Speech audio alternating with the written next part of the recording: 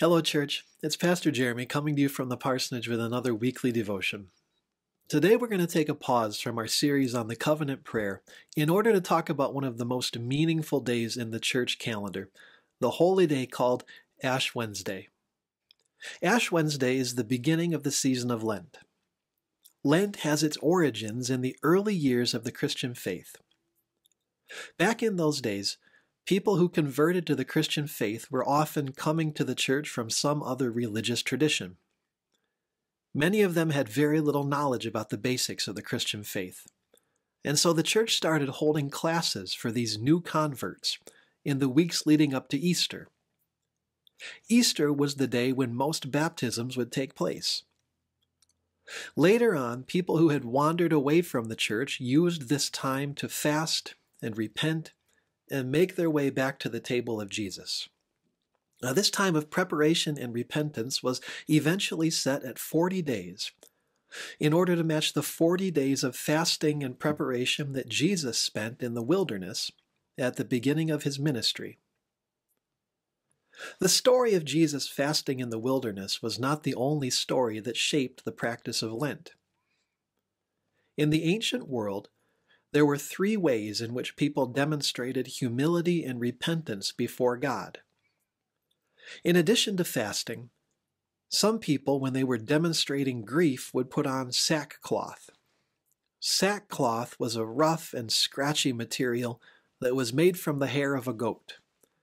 A person might put on sackcloth in order to intensify mourning when a loved one passed away. Or a person might put on sackcloth to show that they were truly sad and grieving because of their sins.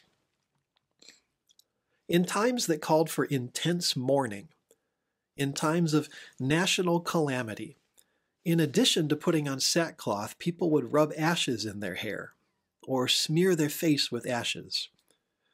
In the book of Esther, when the emperor announces an edict that will lead to a genocide against the Jews, everywhere the edict is read, the Jews begin fasting, and many of them put on sackcloth and ashes as they pray for God to intervene. My favorite example of this sort of grieving and repentance comes from the book of Jonah. When the prophet Jonah goes to the wicked city of Nineveh and announces that God is going to destroy the city for all of its sins, all of the people, from the king on down, begin fasting, and they put on sackcloth and ashes. The Ninevites are so desperate to show the sincerity of their repentance that they even put sackcloth on their animals. If you hadn't realized that Jonah is a sort of a dark comedy when the giant fish showed up, surely the image of dogs and cats and donkeys walking around in sackcloth and ashes ought to make you giggle a bit. In the story, God is so impressed by this act of repentance that God has mercy on the city. Although the season of Lent dates back to the earliest years of the Christian faith, Ash Wednesday hasn't been around for anywhere near that long. The first Ash Wednesday services took place about 1,000 years ago, and Ash Wednesday really only became popular in American churches in the 1970s. Even though this tradition is only 1,000 years old, it's still one of the most powerful moments in the church calendar. We draw on each other's foreheads the sign of the cross. The ashes are a sign of repentance and grief and our own mortality. We hear these words that echo the words God spoke to Adam and Eve as they departed from the Garden of Eden. Remember that you are dust, and to dust you shall return. The sign of the cross reminds us that our sin, our selfishness, our indifference, and our injustice come at a terrible price. But the sign of the cross also hints at God's forgiveness and a hope that God's love will find us, even after we have returned to dust. Today at the church, we will have 3 opportunities to receive the ashes. From 7 until 9 in the morning, you can pull through the parking lot for drive-through ashes. At noon and at 5:30, we will have a brief gathering for ashes and prayer in the church sanctuary. We hope that you'll make it downtown for one of those sacred moments.